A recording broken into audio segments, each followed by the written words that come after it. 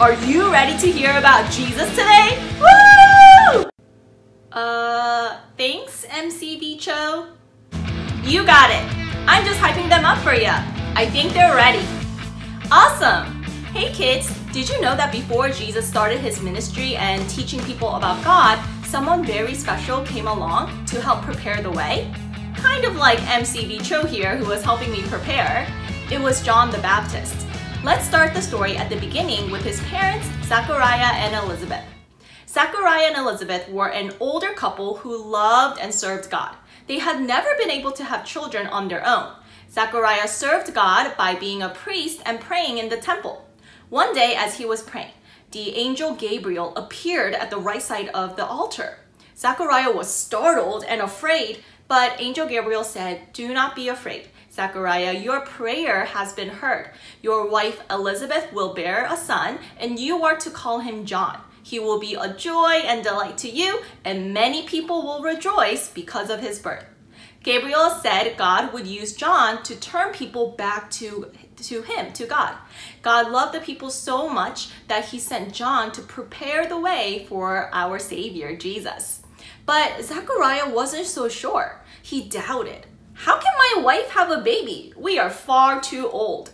Well, because Zachariah didn't have faith and he doubted, the angel Gabriel said, "And now you will be silent and not be able to speak until the day that this happens, because you did not believe my word, which will come true at the appointed time." God works in mysterious ways. Let's continue the story.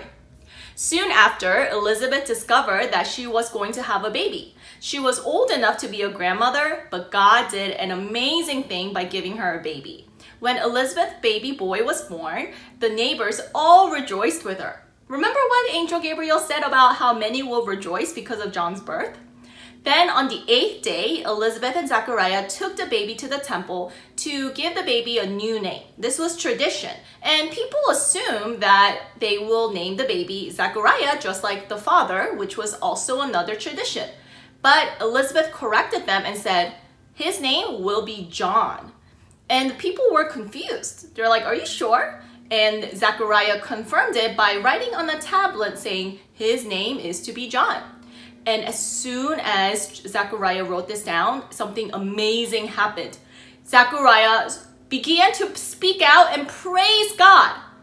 After 9 months of silence, Zachariah could speak again, and everyone was so amazed and wondered what will become of this child.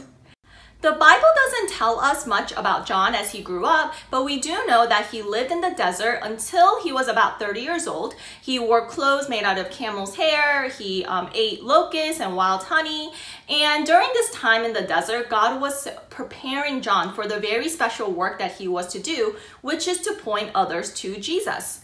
The story isn't over yet. To hear the rest, visit the Hope Church website and click on Kids Service. I will see you next week, and I hope all the kids have a great start to the new school year.